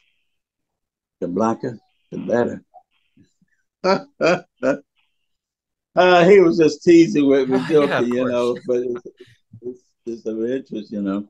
Then we got a plate to go. We took that plate and went on down. Painting, I ain't that crazy about height, no way, you know, the ladders tied on, had to scoot around the water tower to be painting it, you know. And on the way home, I said, hey, we're going to stop at that restaurant. No, we got to wait the first time on it. They ain't going to be hanging me up with you, you know. And I said, no. I said, come on, just stop. I'm not going to go in. I just got to do something. So we pulled the truck over. I jumped out, ran across the road, jumped up and did my best flying sidekick. Bam! And knocked that big cross over. Got down, ran back, got in that van, said, now let's get the hell out of Dodge. Man, trucks was following us all down 95, man. We were rolling, you know. Wow. So, you know, I did a lot, and Crooked Cops is going to be in my book. How cops used to come by nightclubs and had to collect the money, pay them off. I used to bounce in different nightclubs and stuff. The owner come up to me, Vic, now, these officers are going to be coming in, don't want you to do nothing, don't say nothing. Just leave them go. Don't do nothing. I say, why? What do you mean? Well, you know, it's payoff night. And that stuff is for real. You know, he said, oh yes, that's how we even stay in business. Cops come in, walk on over to the office room, come out with a big bag full of money. Walk on out, get in that car and go. And I saw this 3 or 4 times personally myself, you know. One of the owners told me, yes, that's how we stay in business. We got to pay off the cops. You know. When I went to Cleveland, Ohio, later on, one of my students, Danny, hey, Danny, he was running the school up there. And it was right in outskirts of Cleveland, and downtown was all the big uh, uh, businesses, apartments, and all. And one of the owners had a detective agency. He would come down and take classes. He would let me go with him, finding missing persons and bail jumpers and all. Oh man, I feel comfortable with you with me, Vic. You know, and all. Then he said, "Man, you need to become one of our officers. Let me get you licensed and everything. Fill out these papers here and do this, you know, whatever." He got me bonded for $100,000 bond, got me a badge and everything, and now here he comes. He says, "You want one of these drop guns?" I said, "Drop guns?" I said, "No. No. A lot of folks don't know what a drop gun is. You know, I'm going to tell you." He says, "All officers carry these drop guns. And that's a little small gun that they have in their pocket." Mm-hmm. And he said, "Well, see, if we have to shoot one of you black folks, we just throw the gun down and say that you had a gun, and that's the reason we had to shoot you." Mm. I say, "Whoa." So that's what a drop gun is. He said, "Yeah, you." I said, "No, I ain't going to be shooting no black folks anyway. I don't want no drop. I got my karate. That's all I need, you know." Mm-hmm. So that's when I was educated to a drop gun, what a drop gun is. And to this day, a lot of them still carry drop guns. Crazy. Now, another big story is going to be in my autobiography is about the mafia. Down the street from the karate school used to be a pool hall. And one of the bouncers, Larry, used to come down to the karate school. Couldn't nobody handle him but me. Mm-hmm. And he says, "I want you to come and go with me to the pool hall because I had to protect the mafia guys. When they go to shoot pool, they shoot pool for $1,000 a ball, you know. It's humongous money laying around on the table and inside." Well, being that I had my license permit to carry my gun, I could go with him, you know, bodyguarding the mafia when 2 or 3 of them was going down to shoot pool. But we had to check our guns at the door instead of checking hats. You had to check the guns. So guns is coming out, rifles, you know, this and that. Because all the mafia's carrying guns, you know, I'll tell you about later. So we're there. Once in a while, somebody drank too much and they ready to grab a handful of money. You got to grab them. You got to push. You got to, you know, handle the situation and whatnot. That's why they like having me with them, you know, because I could handle the situations without having to pull out a gun, you know. Mm-hmm. Then we go back up to the club and he's telling them how I had to take care of the situation and whatnot. These mafia guys coming in every Tuesday and they pulling down the coat doing the mafia stuff. And I said, wow. I said, all these mafia guys do that stuff for real. So they go into the room, to the office, and they had a meeting. Then they come out and leave. Once in a while, somebody have too much to drink and they ready to tear up the place and they got a beer bottle and they smashing them. And I walk up to them and put my arm around their waist, hit the nerve centers with my fingers, and I'm pressing in on those nerve centers. And they, oh, good. And I say, smile. And they got a smile. And I say, now start walking. And I got them walking out. And they go, oh, you hurt me. You go. And I'm saying, smile. Just walk them on out. Another time I may have to go up, put my hand up on that nerve right up under the collarbone. And they go, oh, come on, man. You killing me. You hurt me. I say, smile, smile. Now walk on out. So the owners of the club, they seeing all this, and they said, man, what are you doing to these people? They be ready to tear up the place, and here they are, you walking them out, and they're smiling and carrying on. I said, well, yeah, it's just a few little nerves here and there, you know, whatnot. Oh, my God, this guy is something else. No wonder he's a world champion, you know, karate. And one time, this young lady is sitting at the bar, young girl, and she's just in high school. And I says, young lady, should you be sitting here at the bar? And I believe you got a drink there, haven't you? I said, are you old enough to sit here? She said, nope. I said, well, young lady, I believe you're going to have to excuse yourself from this bar. You can't be sitting here. Well, I can sit anywhere I want. I said, just why is that? Well, see, my dad, he owns the place. This is the mom's daughter, you know. Yeah. And I said, you know, she kept trying to get close, and I move away, you know, and I would keep her at distance, even though we would talk. This one day I go upstairs, and I'm going to eat upstairs, but I can't say what was upstairs because you'll know where I'm talking about, and that's private. Where I was sitting, one of the waiters didn't like it and said that I can't sit there and eat in this place, in this situation. Larry said, well, the owner said he can come up here and eat. Now, the only people that could go upstairs there and eat in this place was the mafia people and rich white folks, rich white folks. She told me I had to get up and leave. I said, well, the owner said I can. I don't care what he told you, you're going to have to leave, you know, from here. Larry said, the other bouncer says, you want me to go down there and tell so-and-so that he's not going to get served up here? I don't care where you go. He went down there and told the owner that she's not going to serve me. Boy, he came upstairs. Now, everything goes still and move aside when the owner, you know, moves. He come upside. All the waitresses are moving away. He says, did you get my message? Yes, sir. Well, when I give a message, it's to be carried out. You're fired. But I need this job. I said, you don't have a job no more. You know how they talk, you know, the month, you know, stuff. So he was fired right on the spot. Wow. He told me, you do a good job. You take care of our men. I like that. I like to see you don't even flirt with my daughter. You know, I said, no, sir, no, sir. He says, you don't even hurt nobody here.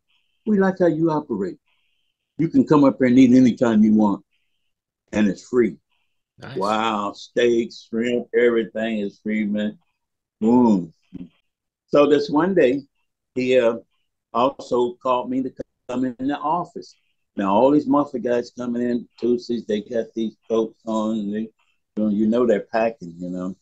I said, in the office? I said, yeah. He said, you can go in there, go in the office, see what he want, man. Go. I said, but that's in the office, you know. I said, well, yeah, go ahead on in there. They go world champion. Hey, you're getting kind of nervous now. They go in there. I go in there. Mr. Moore, you know why you here? I said, no, sir. No, sir. Well, we had a vote, and we're voting you into our family. You're going to become an honorary member of our family. Holy crap, man. All the championships I done won, trophies I done won. Wasn't nothing touching that, man. I about had tears in my eyes, you know, and stuff. He says, your necktie, I always wore suit and tie, you know. He says, undo your tie. I said, sir, undo your tie. And I said, oh, now I'm getting nervous again. I said, what they gonna do? String me up, you know? So, and I get tied. He says, now this is the way we tie our tie. And he showed me the knot and the way they tie the tie. Said, now, anywhere you go, we're gonna know who you are. If you ever need us, we're gonna be there. Oh my God. Wow. You're talking about, thrill, son. That was a thrill of my life. Well, all this is gonna be in my autobiography book. But there's a whole lot more to all this. And then there's the bad side when I had to actually use karate. So, and I've been in life and death situations, but I'm still here. Let me ask you this, Master Moore. And somebody wanted me to ask you this because I had some people submit questions. What's your philosophy of martial arts and life in general? Oh, it's a way of life. It's to make you a better person. I'm a better person than what I would have been. And when I wasn't being so nice, it was because I had to. I was in life and death situations, or I was protecting someone else, Even though it may not have been me, but I have a right to protect a person that is lesser, weaker, boom. Mm-hmm. I have a right to protect someone else's property when I so see fit. Uh, I feel that I shouldn't be hit, taken advantage of. I shouldn't be hurt. And if I have to hurt someone else, it is because of that protection. It is learning to be more patient. It's learning to be more humble. It's all of that good stuff of human life. If the martial arts had a came and got started from crooks, bad people, it will it would have had a more bad tone to it. But because most of the founders of karate and the head instructors and teachers of karate was religious people. And therefore, karate has this more or less religious tone over on it. No, it's not a cult. No, we're not praying. We're down meditating as in peace of mind and clearing our mind. Mm-hmm. Yes, we concentrate. We're focusing because strength comes through concentration. Yes, we make noise and sound and stuff because that further strengthens our body, but it's all in good order. My instructors, plural, Mm-hmm. was highly religious people, and they were different religious sects, and they had different views, and therefore, when they taught and gave us our karate, it was more in a religious type setting, showing respect. Mm-hmm. We teach the ground of our karate school or wherever clean. When we come to class, pick up a piece of trash or kick something out in the street. Stop smoking. Don't throw cigarette butts down in front of the school. Taking our shoes off coming in. Mm-hmm. Humbleness, showing discipline, keeping it clean. Your shoes are dirty. We don't come in with dirty shoes. Saluting, bowing. No, we're not bowing down in the religious aspect. We are saluting. Our Cub Scouts, we salute like this. Our Boy Scout, we salute like that. In the military, you salute like that. You show homage. Respect, humble. Good evening, Sensei. Good afternoon, Master. Or whatever the case may be. Showing respect. Not crossing in front of a black belt, walking behind. If karate was introduced by hoodlums, everybody be coming in, hey, a bunch of noise, hey, high five, man, yeah. Yeah, whoa, what you do last night? Oh, man, I had me a drink. I kicked this guy ass, blah, blah, blah, blah. We're coming in just like you would go into a church. Mm-hmm. Respect, humbleness, softness, kneel down, make a cross, or say a prayer, or whatever. Calm down, Vic. That's what karate is about. Humbleness, respect. But there comes a time that you can't always keep it, hold it. Mm-hmm. And that's where the Karate Creed comes in at. Empty hands, forgiveness to God, present myself to you humbly. Or I come to you with only karate, empty hands. I have no weapons, but should I be forced to defend myself or my principles or my honor? Should it be a matter of life or death, right or wrong? Then I offer you my only weapons, my bare hands, karate. You should have been gone. That's what karate is about with me and should be with anyone else. Exactly. Let me ask you this, Grandmaster Moore. I know you're a karate traditionalist. What do you think about mixed martial arts? Are you a fan or not? Well, Joe Louis and I started it back in 1969. We started that stuff. Karate was pretty much a mixed martial arts before there was a title mixed martial art matches. I got pictures to prove it. There's documentation to prove it. There's video to prove it. Okay. It is way out of hand, just like karate's gotten way out of hand. Master Trias even told us when we had the first match, he said, I don't want y'all to pursue this. I want y'all to stop. It's too vicious. We started it, and it got softer and softer, and now it's way out of hand. What is mixed martial arts now? You don't see any martial art in this new mixed martial art. You don't see any Aikido. You don't see any Jiu-Jitsu. You don't see any Judo. You don't see any karate much. Once in a while, you see a technique, not the art of it. You see more what we call street fighting. You just see more gangster. You see more just fighting on the ground and kicking and swinging. There's no art to any of that. Go to the park and you can see two kids on the street or in the park kicking and grabbing and pulling hair and choking each other and whatnot. You don't see any art to it. Just like in this day, you don't see any art to karate. If I want to see a karate match, I want to see a karate match. And I know what karate is. It deals with stances and blocks and punches and strikes and kicks and all that in a certain order. I don't want to go to a karate match and they're doing ballet. They're doing gymnastics. They're doing street fighting, that's to say.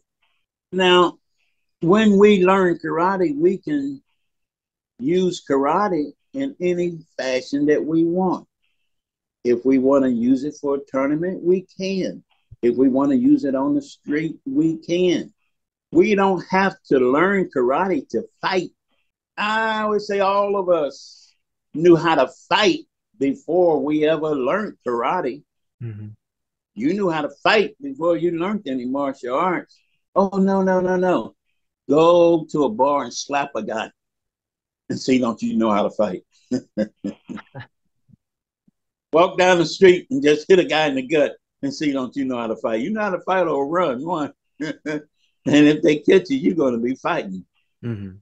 We knew karate, we knew how to fight before karate come along. But I said, by knowing karate, we can fight a little bit better. Yeah. But it's an art. And the artisticness of karate is those beautiful moves and techniques. The scientificness of karate is knowing the structure that we strike with. Like I was saying, the bone alignment, the side of the hand, you know, the structure, the bone structure, and all. That is the scientificness of karate. Breathing from the lower sakatane. The scientificness of karate. So there's 2 and 3 with the breath. The meditation to clear the mind, to stay relaxed. When we start a match, Joe Louis and I, we're getting relaxed through breathing, breath control. Now we get into concentration. And when we strike, now it is breath control because your breath regulates the body movement. Oh, honey, come here. Move this couch. Okay, honey, I'm going to move the couch.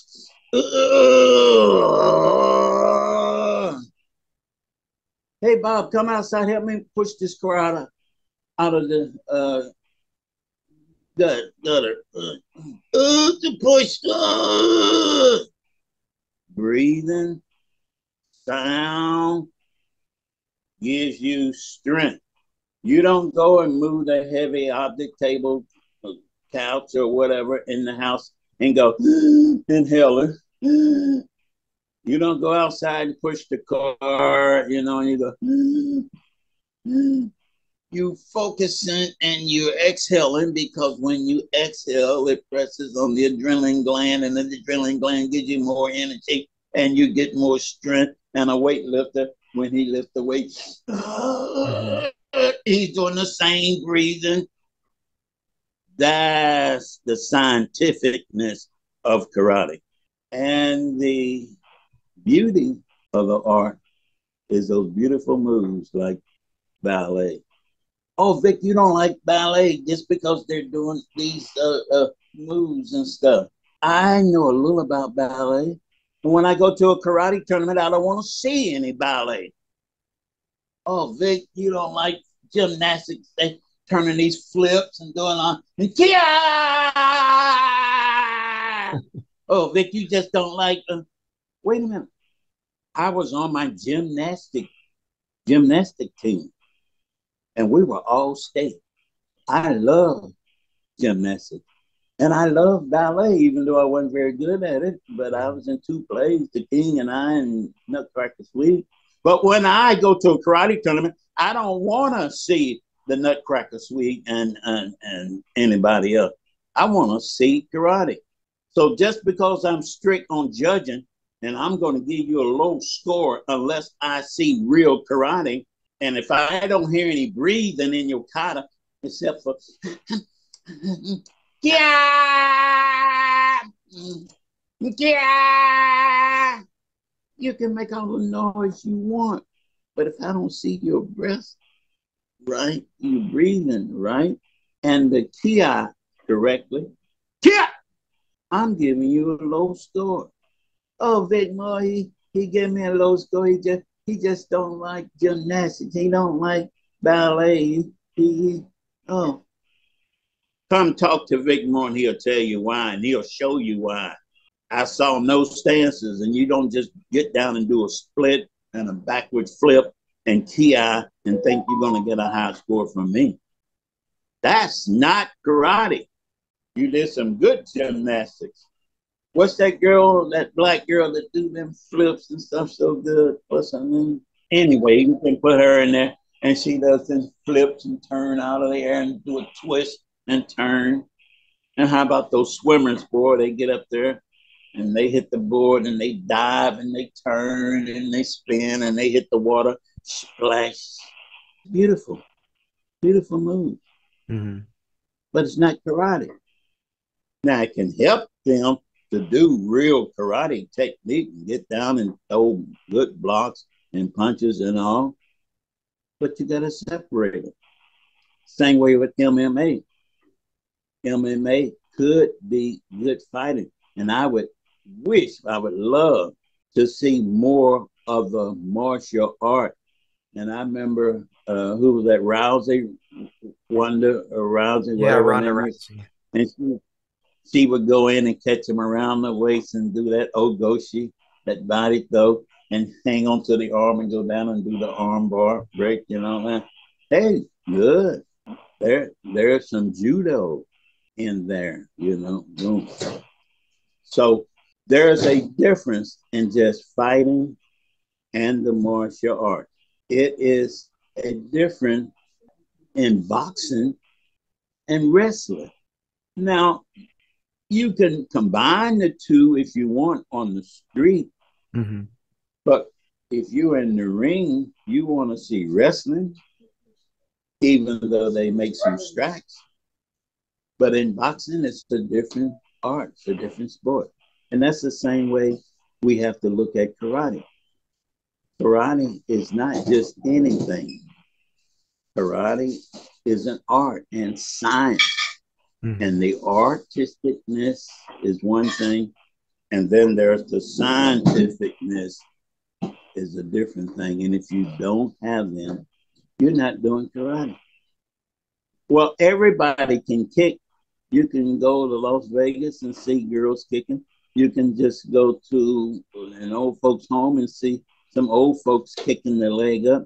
Now, just because they're kicking their legs does not mean that they're doing karate. Mm-hmm. And as I tell people, especially Taekwondo people, excuse me, if you see a dog that just goes to a tree or a fence and raises his leg and take a piss, he's not doing Taekwondo just because he raises his leg up. Just because he go and squat down, he's not doing a stance.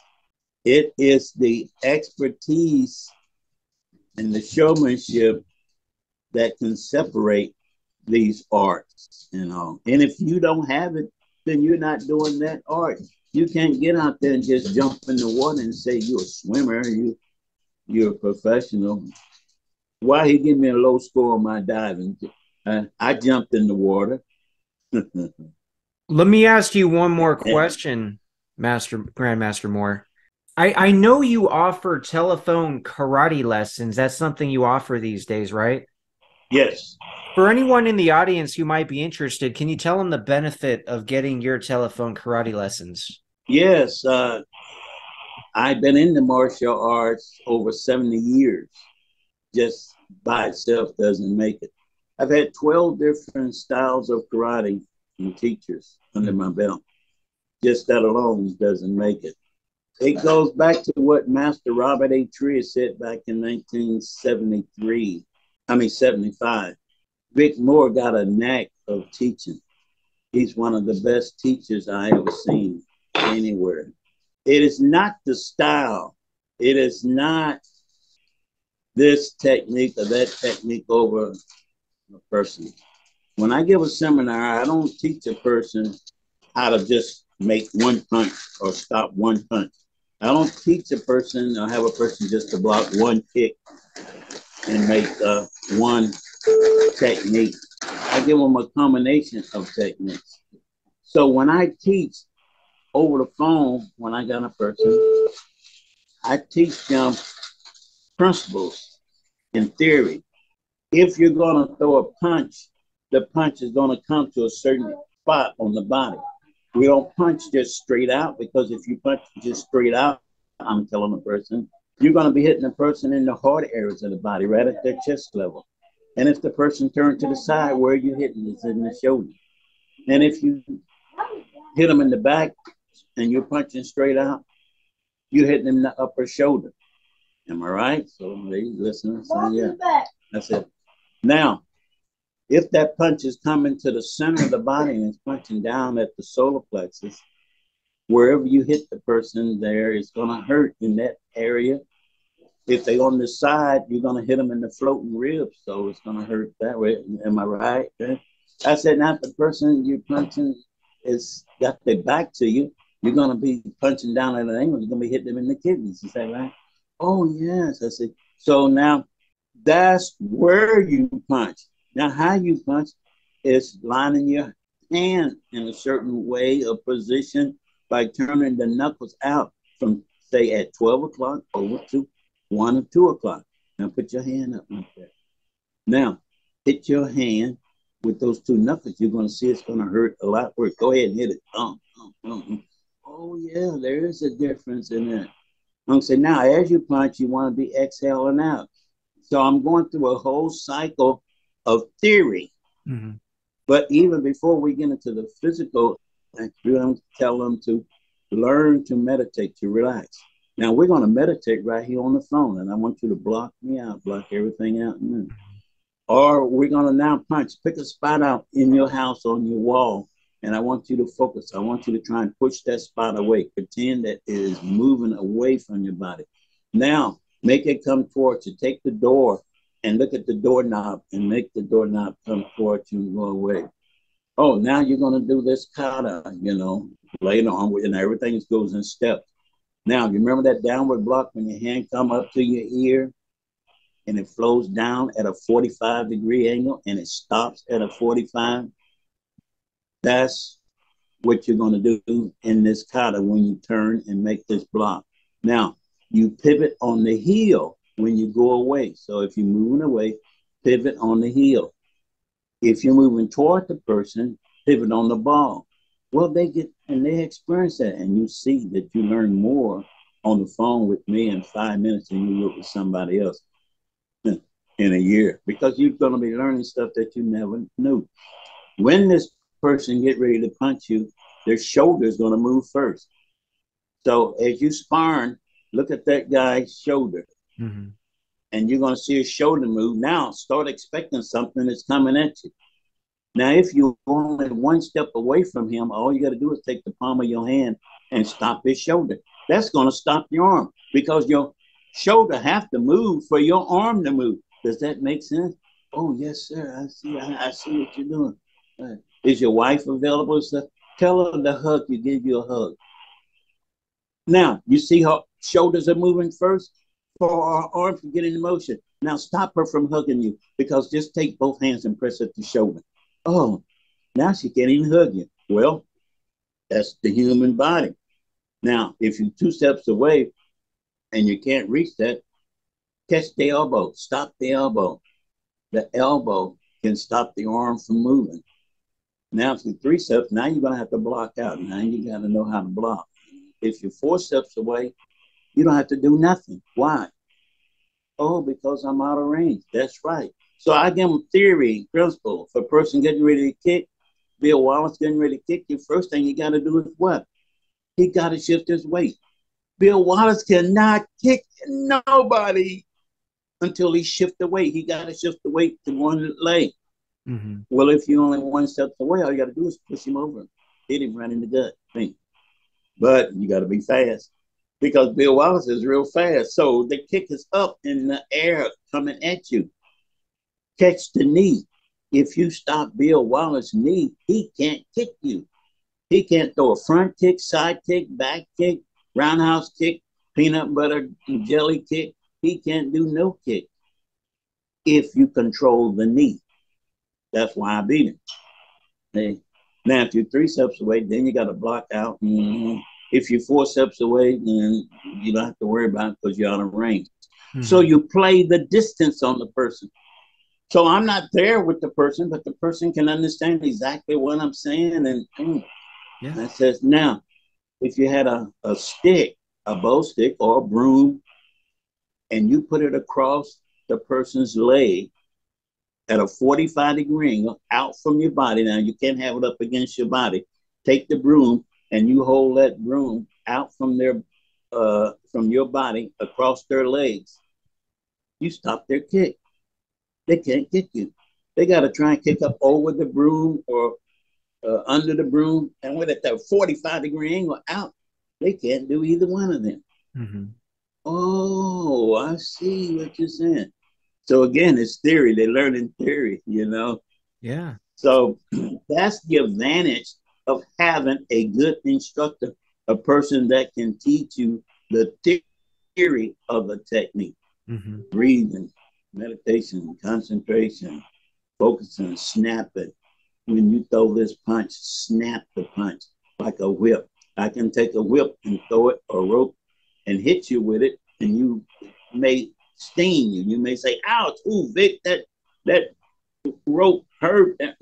But if I pop it, bam, if I snap it, boom, go out and back real quick. Oh, cut you too. Oh my God. It really hurts. Well, that's the way your karate punches work. That's the way your chops work. It goes out and it comes back quickly. So that's why the people can learn more or just as much with me. To work with a person that's been in karate for over 70 years, to work with a person that have defeated every national champion out there that I've fought, hey, that's somebody to work with. Definitely. But Son is good too. So a lot of them is good. If they wasn't good, I wouldn't be fighting them. Hey guys, thanks very much for watching the full video, and make sure to check out that Patreon like I mentioned, link in the description below. Some of the exclusive content there is I'm going to give some of my thoughts after the fact from these interviews, and also give you some behind the scenes on how I even got a hold with these different individuals such as Grandmaster Vic Moore.